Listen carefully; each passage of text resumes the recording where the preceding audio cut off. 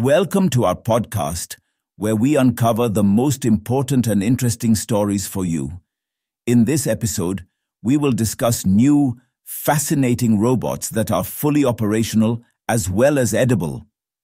In a rare confluence of engineering and food processing, Swiss scientists are working on creating robots that are fully operational as well as edible.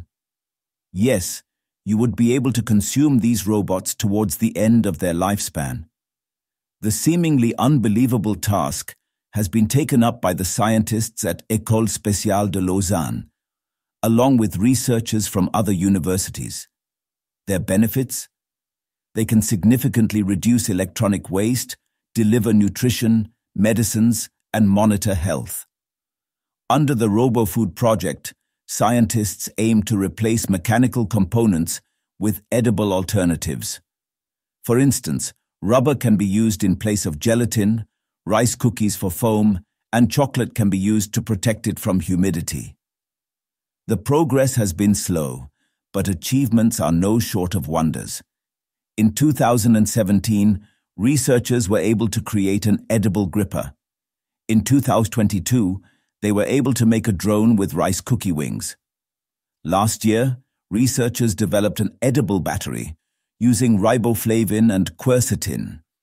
Dario Floriano, director of the Laboratory of Intelligent Systems at EPFL and first author of the new RoboFood perspective published in Nature Review Materials, said that bringing food and robotics together is a fascinating challenge.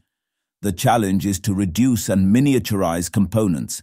Secondly, extending the lifespan of these robots is equally important, as the lack of them can severely limit their practicality.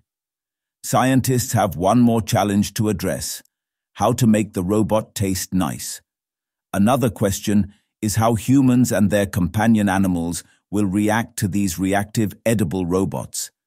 Additionally, one of the key challenges is to combine components that use electricity to function with those that use fluids and pressure to move. That's all from this podcast. Thanks for listening. We have many more such compelling episodes for you. Enjoy them. Do share your opinion in the comment box and subscribe to us for more.